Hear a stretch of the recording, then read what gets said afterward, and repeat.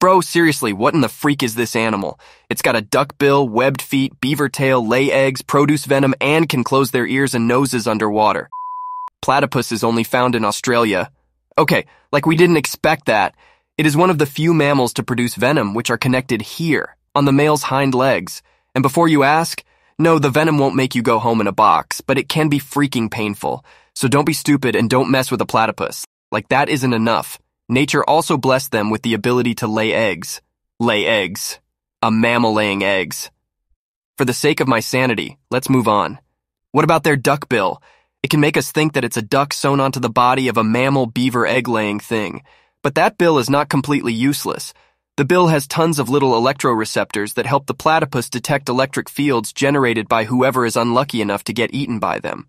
And, like it isn't enough, while they're hunting underwater, they can close their eyes, noses, and ears. Ears!